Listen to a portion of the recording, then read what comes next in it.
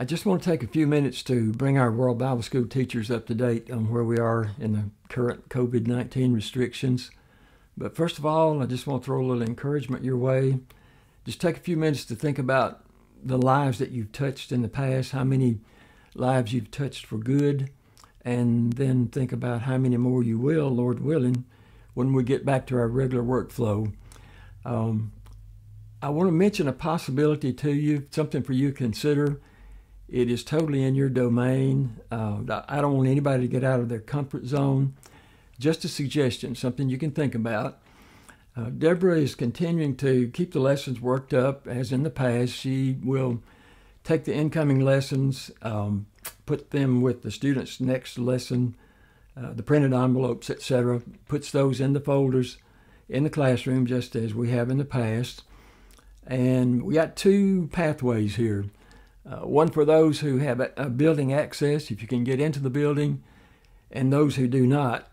We'll do those who have access first, so if you don't have access, stay tuned. We'll get there.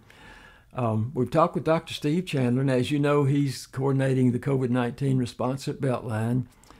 He says if you go to the building, if you go to the classroom, clean your hands going in, clean again coming out.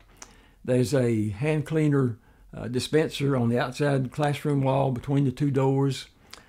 He also suggests if you happen to go to the classroom, there's someone else there, please observe the proper social distancing rules.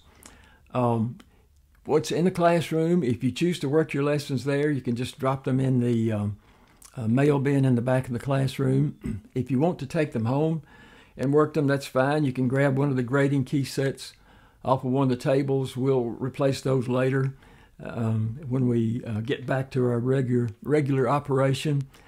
If you work them at home, you will then need to bring them back into the classroom, drop them in that mail tray. Deborah will be checking that periodically and making sure that those get back in the mail.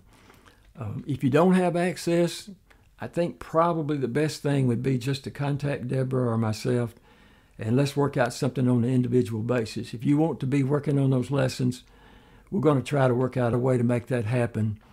I will do my best to keep a list of names on our World Bible School website, and I'll put the URL down below here. You can look there to see if you have lessons waiting. In the meantime, stay healthy and hope to see you soon.